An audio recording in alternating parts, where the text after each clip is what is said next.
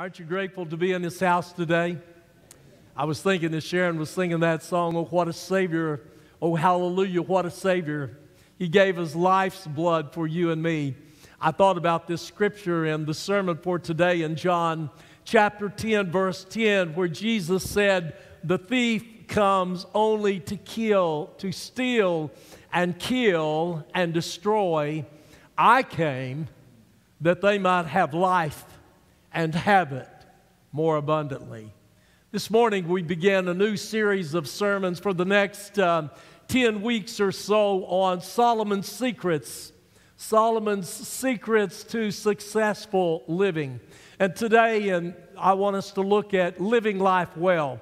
When you think of living life well this morning, what are the images that come to your mind? I want you to think about this morning, to live life well. To live life well, what does that really look like? What does that really say to you? What does it really mean to you if someone walked up to you and said, do you live life well? Are you living life well? What kind of images would come to your mind when you think about that? Would you think about some of the material things of this life, such as maybe weekends in New York City, or month-long vacations in London, Rome, Paris, Nice, Monte Carlo? Would you think about having a 25,000 square foot home with a small little mortgage? Would you think about a big shop building filled with nice, collectible, luxurious automobiles? Would you think about a portfolio of stocks and bonds that generate so much income that you could afford to tell the boss what you really think of him? Maybe you would just like to have an interview on television with some talk host about the latest book that you have written. You see, you may define living life well as not in those material things, but you may define it as relationships, such as experiencing an emotionally and fulfilling marriage. Maybe you would say that you live life well if you had 2 or 3 really true blue, genuine friends that love you in spite of all there is that they know about you. Maybe you feel that living life well deals with rearing children that are intellectually and emotionally and spiritually prepared to be able to successfully navigate through life.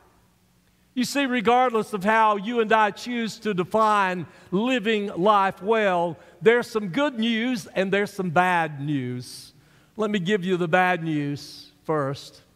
You probably will never acquire all of those material possessions that you would love to achieve in life, and all of those vocational goals, and all of those experiences, and all of those great relationships that you ever dreamed of. But there is some good news, and the good news is this: you and I can experience more than what perhaps we are experiencing presently in our life. Does God really want me to live life well? Does God really want me to succeed in life? You see, I think that's a question a lot of people are probably asking themselves this morning. Does God really want me to live life more fully than what I'm living life? When Jesus said, I've come to give you life, and life more abundantly, what does that look like to you and to me this morning? I want you to listen to some of these verses found in the Old Testament, in Deuteronomy chapter 29, verse 29. Notice Moses says, so keep the words of this covenant to do them. God is speaking here to him, through him, that you may prosper in all that you do. And then in Joshua chapter 1, verse 8, Moses has died, and Joshua is now the military leader. He is the leader of the nation of Israel.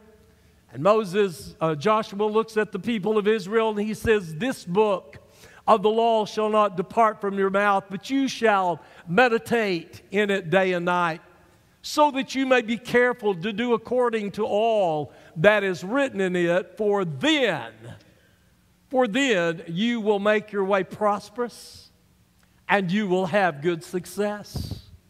The psalmist said in chapter 1, verse 2 and 3, but his delight is in the law of the Lord, and in his law he meditates day and night. And he will be like a tree planted by the rivers of waters, which yields its fruit in its season, and its leaf does not wither, and whatever he does, he prospers. Now, I realize those are all Old Testament scriptures. I realize those are God's promises to the nation of Israel. If they promised to abide by his commandments, God would reward their obedience. He would reward them with prosperity as a demonstration of his unique power over all those other heathen nations out there. But are God's promises of success and living well only limited to Old Testament characters? Listen to what the Apostle John said about his friend Gaius in 3 John 2. He said, beloved, I pray that in all respects you may prosper and be in good health, just as your soul prospers. That word prosper is a synonym for the word succeed. And John wanted his friend to succeed in his spiritual life. But in doing that, he also wanted him to experience and live life well. I believe that God wants his children to live life well. So that you don't misunderstand what I'm saying this morning, let me say this: it is not God's will for every Christian to be a gazillionaire. To live life well is not limited to financial success. I'm sure that God does want us to enjoy financial stability. I believe that God wants us to enjoy those fulfilling relationships out there in life. I believe God wants us to experience and achieve more worthwhile goals than what we presently are experiencing. But whenever you speak of living life well, it means to experience God's best for everyday area of life, from your spiritual life to your marital relationship, to your career, to your financial situations, and to your family. You see, is it everything God wants it to be this morning? Is living life in these areas, is that everything? Are you doing what God wants you to do when you consider that very little looks different with Christians and non-Christians? You see, both Christians and non-Christians suffer with loneliness. Both Christians and non-Christians suffer with anger issues. Both Christians and non-Christians experience bankruptcy. Christians and non-Christians commit adultery. And according to statistics, Christians are not only as likely to divorce as non-Christians, but even more likely to divorce. So what is the reason for this disconnect between what we believe and how we behave? What is the disconnect? Why aren't we living life well? The Bible has an answer for that. In Proverbs chapter 29, verse 18, the KJV version of the Bible, King James, says, where there is no vision, the people perish. And the word vision there has nothing to do with setting goals or building church buildings, but the word vision means revelation from God. So in other words, without instruction from God, people are doomed to a miserable life. When I look at our nation, when I look at the disconnect this morning, I believe one of the major disconnects of this nation is because it was founded upon Judean Christian principles. And because we have gotten away from the Judeo-Christian principles, let me tell you, I think it is doomed for all of the chaos that we are experiencing.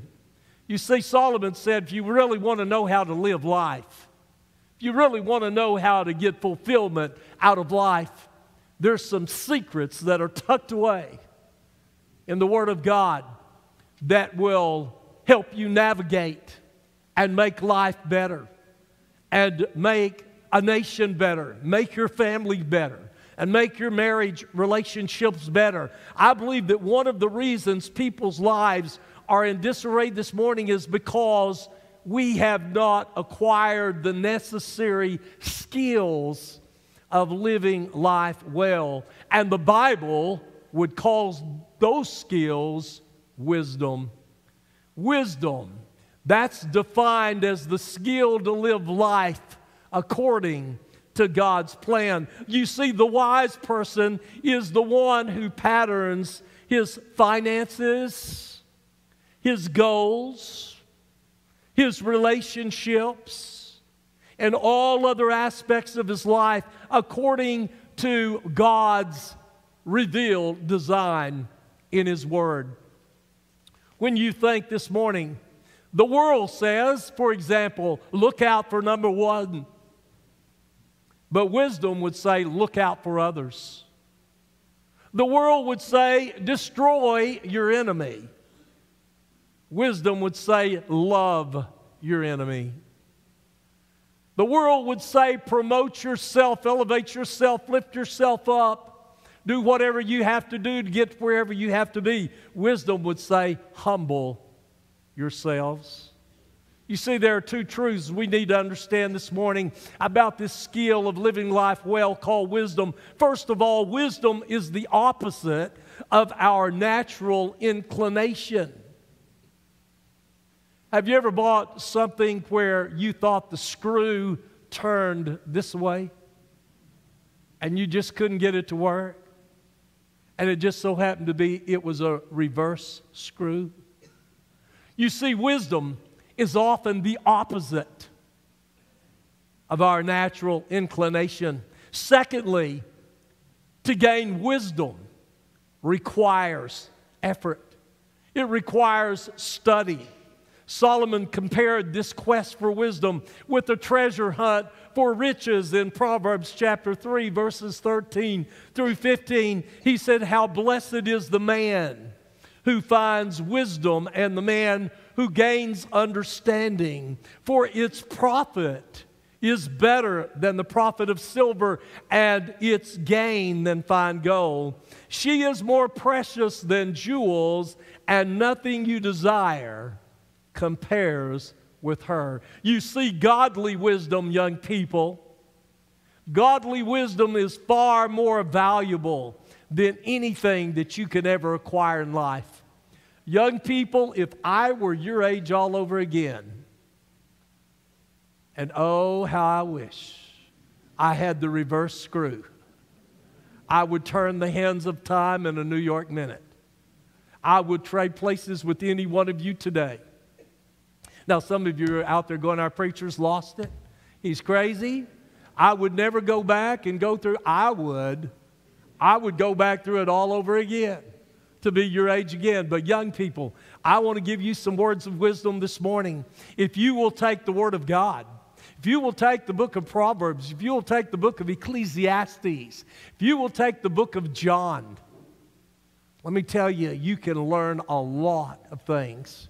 The book of John is all about the life and the teachings of Jesus. The book of Proverbs and the book of Ecclesiastes are what the wisest man in all the world, Solomon, learned after he went out in life and tried to find all the gusto that he could. But let me tell you, if you would take the advice from God's Word, let me tell you, you'll be a long way down the road when it comes to financial issues. You'll be a long way down the road when it comes to marital issues. You'll be a long way down the road when you have children and parenting issues. So as we look at Solomon's secrets for living, there are some underlying truths that we need to keep in mind. First of all, the focus of Proverbs in this life is for this life. The focus for Proverbs is in this life, not in the one to come. Secondly, the measure of living well is not money, even though there is a lot in the book of Proverbs about earning and saving and spending and investing. But the measure of living life well is not just about money. Thirdly, living well does not exempt us from problems. Let me tell you, living life well does not exempt you from problems. And there's a fourth thing that you and I need to understand this morning. The purpose of living life well is to glorify God. The purpose of living life well is to glorify God. Think about that this morning. Does your life have purpose? Does your life have meaning? Are you glorifying God this morning? You see, in all that we do, living well is not to satisfy ourselves as it is to glorify God. And when you think of the nation of Israel, whom God promised a more satisfying life, as a result of their obedience, God's ultimate purpose in rewarding them was this. Listen to Deuteronomy chapter 4, verses 5 through 7.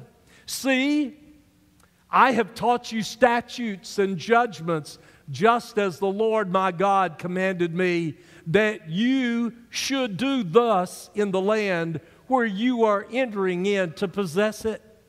So keep and do them, for that is your wisdom and your understanding in the sight of the peoples who will hear all these statutes and say, surely this great nation is a wise and understanding people. For what great nation is there that has a God so near? To it as is the Lord our God whenever we call on Him. You see, young people, what God was saying there to the Israelites, to the Jewish people was this: if you follow my wisdom for living, I will prosper you. But the reason for the blessings is so that others around you, other nations, will see the result of that obedience and say, what a great God they serve. I wonder what the second and third world nations of this world would do if all of those that are in positions to make laws and carry out laws and lead this nation, if they would ever come back to a place of Christian principles, to see what God would do and how God would bless, so that other nations of the world would look around and say, what an awesome God they serve. You see, in the same way, God wants our lives to be a demonstration of the benefits of living well. And when we follow His wisdom for setting worthwhile goals, whether it's handling money, rearing children, building a strong marriage, you see, it's a win-win situation. God receives the glory. We receive the benefits. I would ask you this morning, are you living life well? Are you living the abundant life that Jesus wants you and me to live?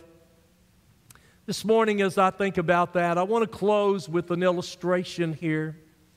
You see, God receives the glory when we are obedient and we're living life well, and we receive the benefits. Gary Hamlin, who was a Missouri physician, he decided that he would become a self-professed fool for the Lord Jesus Christ. He said, I've lived the first 40 years of my life for personal gain. Now I want to start living for God. So he began to do something that looked rather foolish. He invested his time and his capital in founding a center for troubled teenagers. He gave his services free of charge to a clinic for battered women and children, and he decided to become more involved in mission endeavors, planning to eventually close his physician practice and go to Haiti full-time as a medical missionary. Hamlin said this. He said, materialism has lost its value.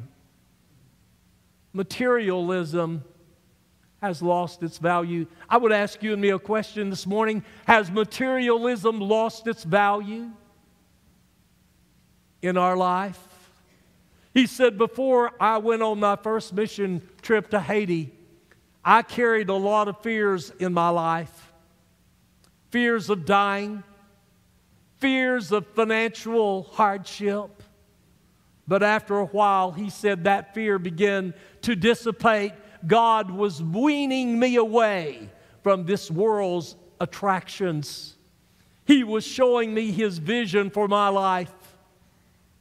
Hamlin went on and said, to be a fool for Christ, for him every day. To be a fool for him made me realize how rich I would really be. I think we can say safely this morning that Gary Hamlin knows about what it means after age 40 to live life well, because his purpose in life took on a much larger meaning than immediate satisfaction. He would experience both the temporal and the eternal dividends of devoting his life to glorifying Almighty God. You see, but would he have been free? Would Hamlin have been free to walk away from a medical practice? First of all, had he not generated enough assets to allow him to make that transition? Would he have been free to walk away from that practice and do the missional things that he really wanted to do in life if he were financially too in debt that would not have allowed him to walk away from his job? Would Hamlin have been able to live life well and to do what he wanted to do, missionally speaking, had his marriage and credibility been destroyed by infidelity? Would he really been able to live life well and do the missional moments of life that he wanted to do had he lacked the ability to set the necessary short-term goals that would get him to the mission field in the next 10 years of his life? You see, young people, this morning, one of the reasons that I feel led to preach on living life well, looking at Solomon's secrets to a successful life of living life well, is because I thought of you. I thought of you, and I thought of the investment, perhaps, that we could make in you in the next 10 weeks. And maybe the investment we could make in all of our lives, that we could pick up something along the way, glean in Solomon's field out there of hidden treasures, that we might be able, even at whatever age we are, to pick up some things that we could apply to our lives. In the next 10 Sundays, we're going to be looking at Solomon's secrets from God's Word in order to help us live life well and accomplish in life what God truly designed us to accomplish, for the benefits we would reap, but more than that, for His glory, so that others could see Christ living in our lives and say, what a mighty God He serves. What a mighty God she serves. Last night, I was encouraged. About 10:30, I received a text message. Sonia Akers texted me. She had been witnessing on her cell phone for an hour with someone she knew in Seattle. And they were trying to lead a family member to Christ. And in that course, that dialogue back and forth and text messaging, the person she had been praying with and praying for and to find Christ, the person said, I just need to know how to lead somebody to Jesus. And Sonia said, all of a sudden, there was the track you made for us to hand to people and to give to people and to leave with people here and there. And she said, I immediately took my cell phone and I took a picture of every page of it and texted it back to her in Seattle. She texted back and said, this is exactly what I was looking for. This was exactly what I needed. On that particular day, at that particular time, when I walked into my office some weeks back, and just out of the clear blue, the Holy Spirit spoke to my heart. And I shoved everything aside, and I sat down at my computer and tried to put that together. I say that to say this: to live life well, to bring glory to Him, would behoove all of us to get on board with His commandments and with His statutes, because it is there that we learn to live life well. Jesus said, the thief comes to kill and to steal, but I have come that you might have life and that you might have it more abundantly. Are you living life well this morning? Would you stand as we pray together?